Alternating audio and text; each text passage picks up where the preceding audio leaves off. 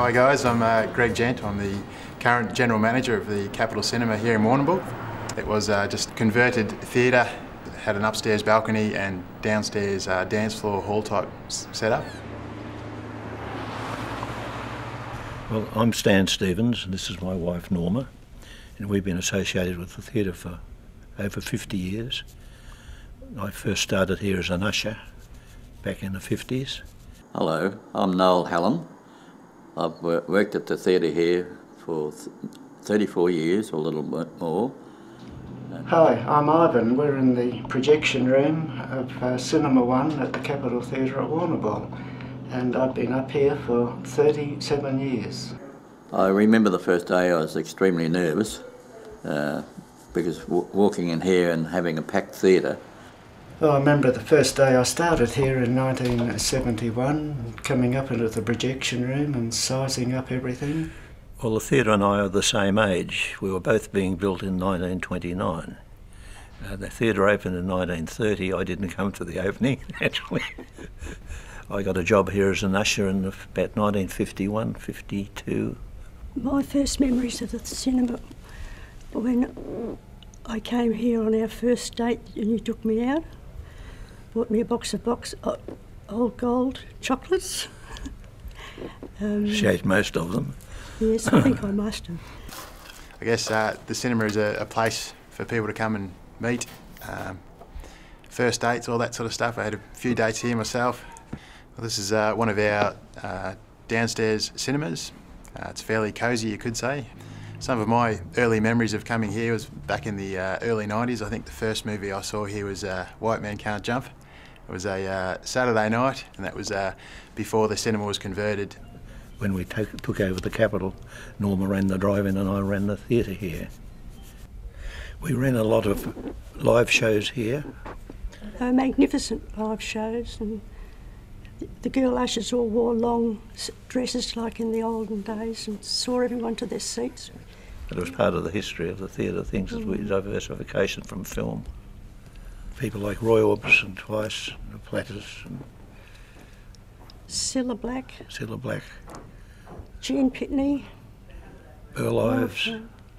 This theatre at one stage used to hold just on 1,100 people, and of course it's been broken into the three theatres. Well, here we are up in Cinema 1, which is our main cinema here at the Capitol. It's where we get most of our big blockbuster movies premiere. Well, I guess the film I enjoyed most was Crocodile Dundee, and it opened across Australia and everybody thought, oh, Paul Hogan, that won't take a penny, but of course it went on to be one of the highest grossing Australian films ever. We showed Crocodile Dundee 1 108 times. I got to know all of the jokes in it, and I used to enjoy sitting outside and listening to the people all laugh. During the live show, one of the funny things that happened, the local identity used to come along and he would have his coat on and 2 cans of beer stuck down the front. And we'd take the beer off him and put it in the refrigerator to keep it cold for him. He always sat in the same place near an old gas heater. And one day we pulled the gas heater out and it was packed with empty cans. He had the 2 down the front, but his belt around the back had another half dozen. So he had us worked out there. Had a couple of funny experiences. Probably the best one that I can remember is we actually had a streaker here one night who was running around in Cinema 1 while I was working in projection. And in those days we used to have a late night usher, and he was a young guy named Kyle, and he phoned me up and was in an awful panic and said, Greg, we've got a streaker in Cinema 1, so I thought, I've got to see this. So I came running out and I saw a fellow's naked backside running up the stairs and down the stairs. It's very important for a town the size of Warrnambool, because the dancers now, of a Saturday night there were 4 or 5 dancers, the Fire Brigade Hall, the Band Hall, the Temperance Hall, the Palais Hall and so on, and the kids had somewhere to go.